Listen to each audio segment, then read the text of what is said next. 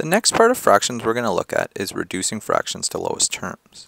When dealing with fractions, we've now seen that fractions can be changed and that 1/2 is the same as 3/6. But when we're answering questions, it's often considered that the lowest terms are more correct. So we need to understand how to reduce a fraction.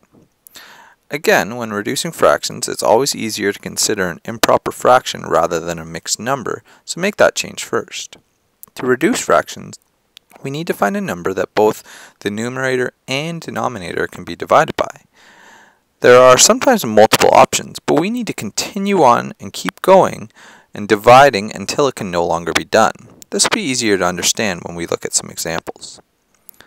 So, reduce the following fractions to lowest terms.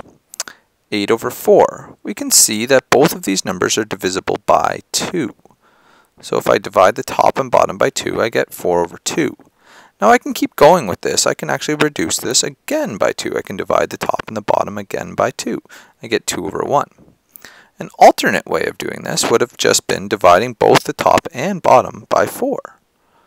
And I still get 2/1. Looking at the next question, we have 9 and 15. We need to find numbers that both of these are divisible by. Sometimes it's helpful to have a multiplication chart handy if you're just getting used to this at the start. Both of these are divisible by 3, so we get 3/5. Looking at the next question, we have 18 and 24. Now you might say these are both divisible by 2, but there's a much bigger number that we can look at and makes it a little bit easier. If I divide both of these numbers by 6, I get 3/4.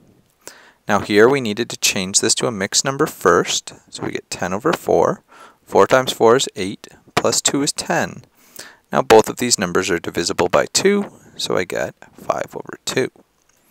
Here we change it into an improper fraction. 10 times 2 is 20, plus 4 is 24. Divide both of those by 2, I get 12/5. Go ahead and try the questions associated with this note.